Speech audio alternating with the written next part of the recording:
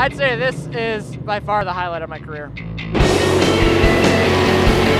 I found out last week I wasn't running the Trans Am series, and I figured I'd better make a post or something on Facebook just to let my fans know that I'm not going to be racing Trans Am. So then I started looking into some NASCAR teams, and I found a few teams that didn't have a driver yet. So I contacted them, and the main concern after that was my NASCAR license. I talked to a lot of different drivers, and they said, it's going to take 2 weeks to get your NASCAR license.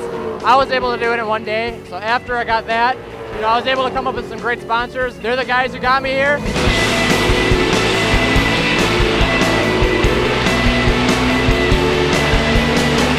Brand new car, so we had to, keep basically putting the Road America setup on the car.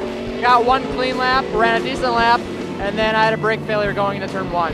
Going in about 160 miles per hour, no brakes, it's kind of a little bit scary.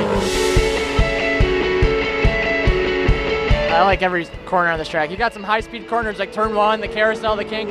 Then you have big braking zone into a really slow corner, turn 5. This track has trees, this track has elevation change. It really goes with the flow. I think that's what draws a lot of drivers to like it.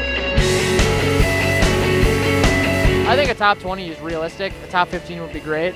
And we'll see what the rain does. It's supposed to rain, and I know this track like the back of my hand. I have the home track advantage. So if it does rain, maybe I can, end up in the top 10 maybe.